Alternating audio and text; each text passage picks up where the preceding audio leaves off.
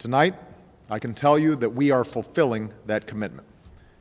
Thanks to our extraordinary men and women in uniform, our civilian personnel, and our many coalition partners, we are meeting our goals.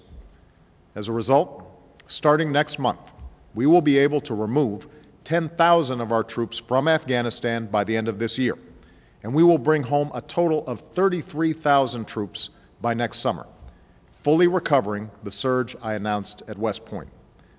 After this initial reduction, our troops will continue coming home at a steady pace as Afghan security forces move into the lead. Our mission will change from combat to support. By 2014, this process of transition will be complete, and the Afghan people will be responsible for their own security.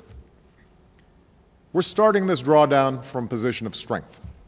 Al-Qaeda is under more pressure than at any time since 9/11.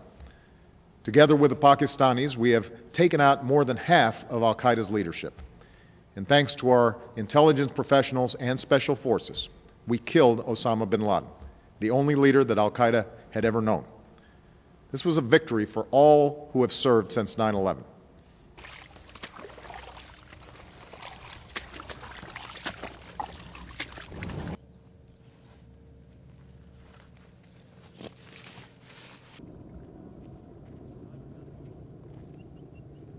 We do know that peace cannot come to a land that has known so much war without a political settlement.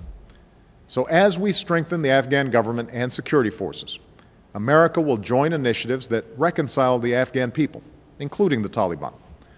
Our position on these talks is clear. They must be led by the Afghan government, and those who want to be a part of a peaceful Afghanistan must break from Al-Qaeda, abandon violence, and abide by the Afghan Constitution.